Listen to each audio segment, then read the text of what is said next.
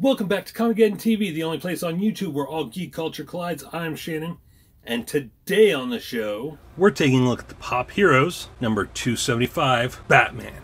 This is the special Batman 80 Years collectible pop. As you can tell, this is from the 89 movie that Tim Burton directed. Very cool. I really love the design on this box. Completely black box all the way around, with silver lettering. Very cool. The only thing that could have possibly made it better would have been if they would have did gold on the inside of the Batman symbol instead of silver. But still very cool. I saw this at GameStop and I had to have it. Very nice. As you can see there in the bottom, Batman 80 years, celebrating his 80th year in DC Comics. Right there on the back. Very nice. This is Batman 1989. Does it say that on the front? Yes, it does. It says Batman 1989 right on the front there. See that? Very small print. And again on the sides. There's that side. You can make it out a little bit better right there. And the back. Alright, now let's go ahead and open this guy up and take a look at the Dark Knight. So I grew up at a time when Batman was the most popular he had ever been. I couldn't go to school without seeing a Batman t-shirt. Someone wearing the Tim Burton design logo on their t-shirt or sweatshirt from the 89 movie. I had one. A friend of mine had one.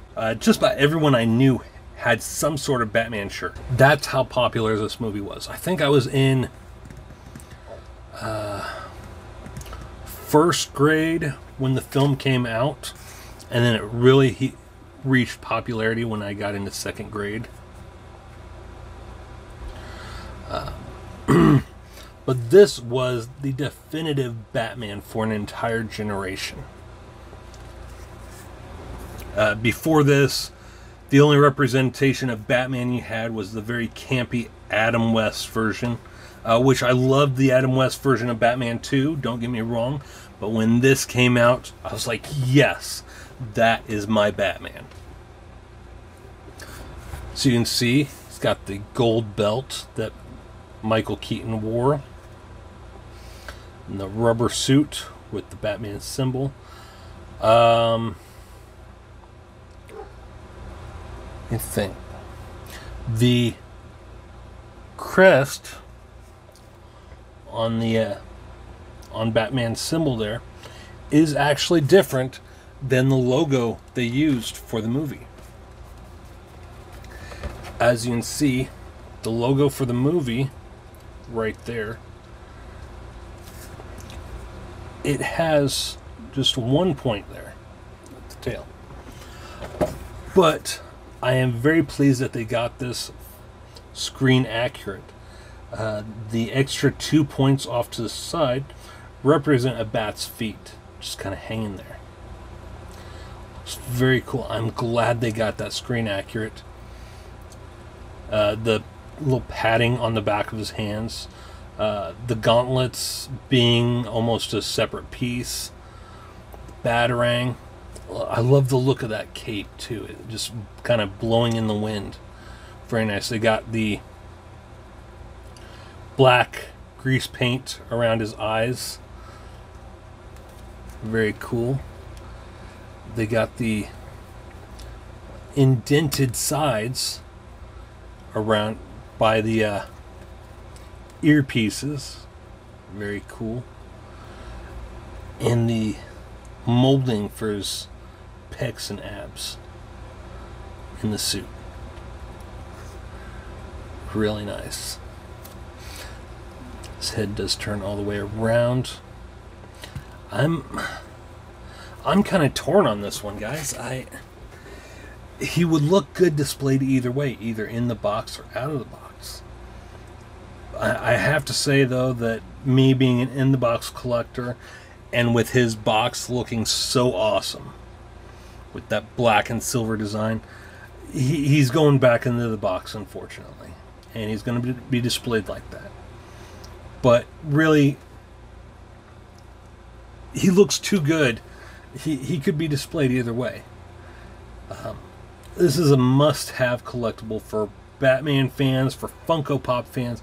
This is the only Batman Pop I would actually willingly pay for.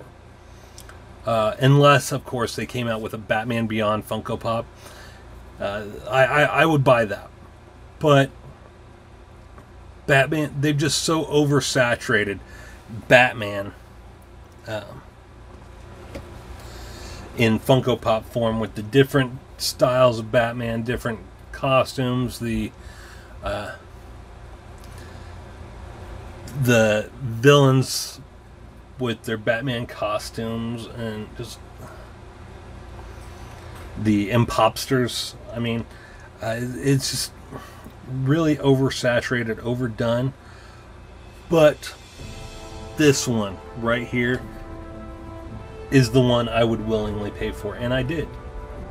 Now, maybe we could get them to come out with the Batman Returns Catwoman and Penguin Pops. That'd be pretty cool. Or even the 89 Joker. Just please, whatever they do, do not give us the Clooney Batman with the bat nipples. So anyway, guys, I'm Shannon for Comicgeddon TV, the only place on YouTube where all geek culture collides. Take care, geeks. If you enjoyed this video, make sure you hit the subscribe button right there so you can stay up to date on all things geek culture. Also, make sure you check out one of these two playlists on the side for videos just like the one you just watched. I'm Shannon for Comicgeddon TV, the only place on YouTube where all geek culture collides. Take care, geeks.